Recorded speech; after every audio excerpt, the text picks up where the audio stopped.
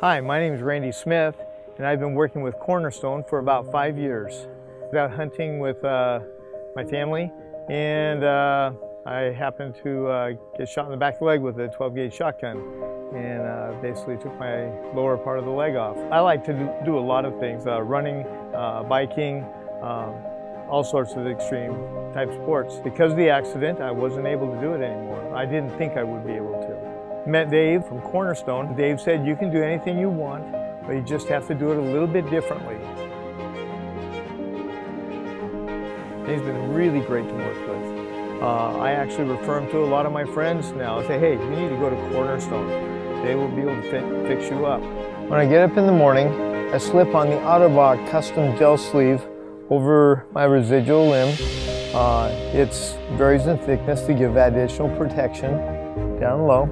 Then I put on the shield over the top. Then I put on the EMS flexible inner socket, the corrugated inner surface that gives a lot more friction.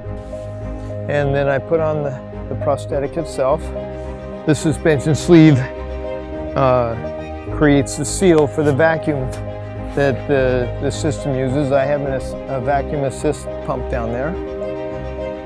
When I step on it a few times, usually about 20 steps in the morning, it's up to full pressure or vacuum, and it gives me the lateral stability. It pulls in on the flexible inner socket, the EMS socket here, and it pulls in and gives me the additional stability that I was lacking before. I've had a really great experience working with Cornerstone. They've been right on top of it and did me a great job.